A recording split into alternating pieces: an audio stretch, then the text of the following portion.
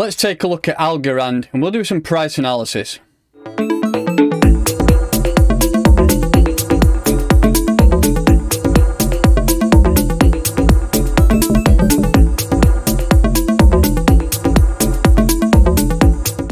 Hello and welcome to Operation Crypto and welcome to today's video. Please make sure you do like this video and subscribe to my channel to be notified when I'm going to be pushing out new videos. Trying to get a good 3 or 4 a week if I'm not gallivanting away on holiday. So today we're going to be talking about Algorand, which is ticker ALGO. Like I said, we'll start off with some the key statistics first, and then we'll jump over to the charts and have a look at some potential areas you could invest. I mean, I have done a previous video on Algorand before. It was pretty much a review of a project, but I did do some technical analysis, and ever since then we have dropped down a fair bit, and some of them buy orders should have been hit if you managed to buy some from them. So let's get cracking into this. So Algorand, which is ticker ALGO, it's currently ranked number 47 out of all cryptocurrencies that we have listed on CoinMarketCap. We have a coin price today, or should I say a token price of $0.274384, so that's 27 cents. We're slightly up on today's trading.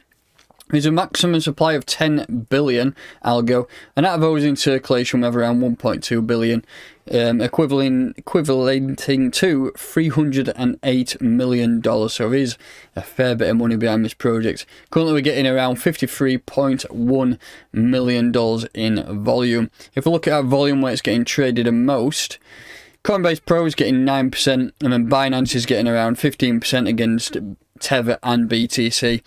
And as you can see, we are trading in a lot of places. We've currently got 124 recognised pairs, but if you look up towards the top, I mean, if you look at the top 10, really, there's some absolutely solid exchanges there, and it does give it a good bit of justice behind this project to see why it is in the top, as in some of the best exchanges listed this coin, which is good to know. One final thing before we move into some TA. Got a chart there with a good rise recently. Yeah, if you look at the all-time high, which was 21st of June, we did it $3.28. So we a fair way off that yet, but there's a lot of headroom to make up, and I do think we can start pushing up to some all-time highs eventually. Not yet, but we will jump out to the charts now, and let's do some technical analysis. Here we have Algorand versus Tether. This is a monthly chart on Binance. As you can see, the all-time highs was up here, and that was around $3.40. We'll mark it up, and that'll give us a good area to start getting a future. We'll change it to red, stands it out, and we'll mark it as all-time highs. So that, like I say, will give us somewhere in the future to potentially aim at. And what I want to first up start by doing here is marking a couple of key areas of support and resistance, and that will give us some targets in the future to potentially target and look at fill in. So as you can see, we have one pretty much there, so that is an area of monthly that would be currently resistance. What I'm looking for is two bodies, or sorry, 2 weeks that pretty much touch it and then either reject or bounce off it. So that's one area, like I say, that will be a monthly level of resistance at current prices. Then let's see if we've got any a little bit lower. I did see one quite down here somewhere. Yeah, that one there. So that is a level of support down there, but that's at 90 cents. That's a long, well, it's not too far down what we're trading at now, 24 cents, so it's not a million miles off. Let's see if we've got any more. I think that's about it. So we've got 2 levels of monthly support and resistance there, so we'll drop into the weekly. Should have a little bit more data here.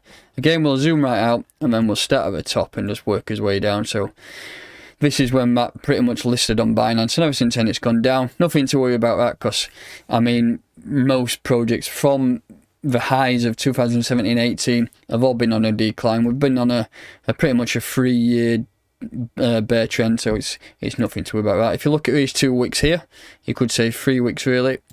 That is a area which would be we rejected off that 3 times there, so we'll change that to the weekly. I can probably see us having a lot more levels of weekly support and resistance here. Again, we'll just work his way down, see what we can find. One level there, so that area we actually bounced off that as support, and then we came through and then we rejected off that area there. What I try to do is get a good 3 to 4 levels and see if we've got enough market structure in place. And looks like we've got one there as well. If you look at this wick here, we rejected off that area and we rejected off it again there. And I think that might be enough. Let's just see if we can get one down here towards the monthly levels. Surely we'll have one down here. There's quite a lot of wicks. Let's work out. There's one there. So if you look at this wick here, we actually rejected off that wick. We used it as support there, and we probably rejected off it a couple times. So that's another weekly level. So I think we've got enough in place here. That is, yeah, definitely got enough structure. So again, we'll drop into a daily, and this is where I'll do most of my technical analysis. And what I want to do first is look at this move that we had from the 13th of March. That's when Bitcoin had that COVID dump. I think it dumped around 57%. And ever since then, it's been on a good rise. We've done a solid retracement. But if you just look at it as a price perspective, how much we did rise from them lows, we did wick right down to 9 cents. And then we jumped right up to 76 cents. And we did a 706% price raise, which is absolutely massive. As you can see, like I've said there, we have done a retracement. If you just put the Fibonacci on, what I tend to do is, if I'm looking to invest in a project, I look to invest, if it's done a major move up, I look to invest at a 618 level usually. And for this Fibonacci, where's my fib? Sometimes you can use wick to wick, but personally I found a lot more confluence with my my support and resistance levels. I have to do it from body body, so I'm going to drag it from the bottom, so I'm looking for retracement here. From the start of the entire move, all the way up to that, pretty much it's close to a double top there. And we have done a 78% retracement, so that's quite big. And if I were looking to buy, I probably said it on my previous video when I did Algorand, that here would have been a good area to buy. But we lost that level of weekly support, and we come right down to a 78% retracement level. And it does seem like we've bounced up. I mean, if we stay in a bearish scenario and the market's turning a little bit sour and start flipping down and lose this level, the next area you should have some buy orders in my opinion, is this weekly level at 19 cents. I do think that, like I say, if we lose these levels, that is the next area.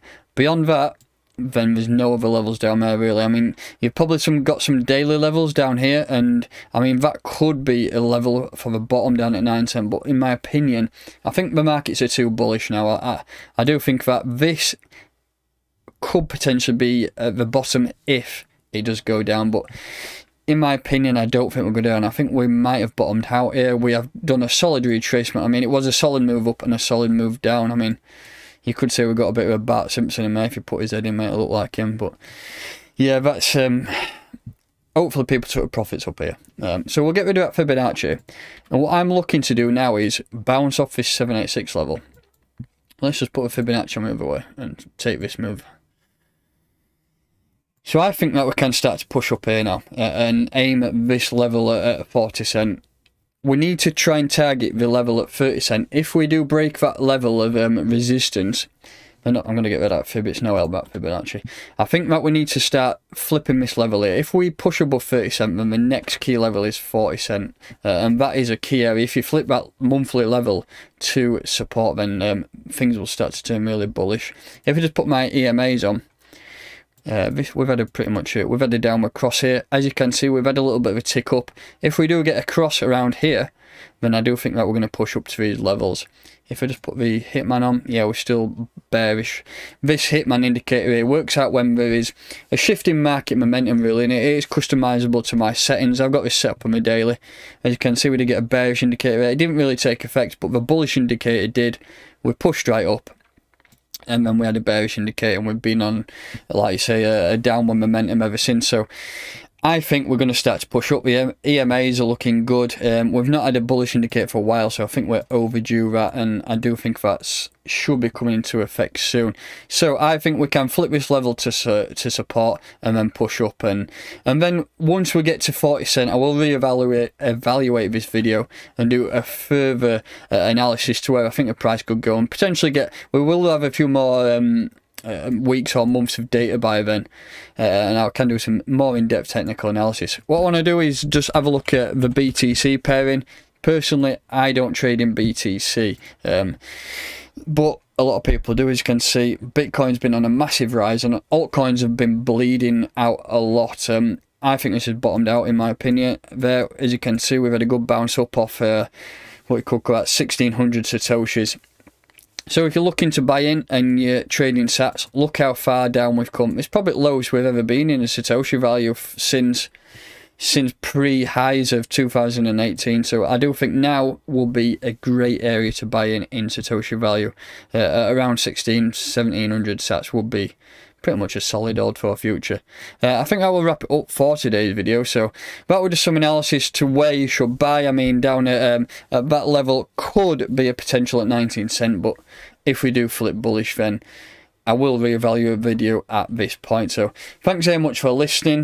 That's just a brief analysis to have a look at some potential areas that we could target, and just some basic pretty much a basic lesson on how to plot your support and resistance levels. So thanks very much for listening. Please make sure you do like this video and subscribe to my channel. If there is any other projects you would like me to check out and do some basic TA on, then drop them in the comments below, and I will add them to the list and get cracking with them. So thanks very much for listening, and I will catch you next time.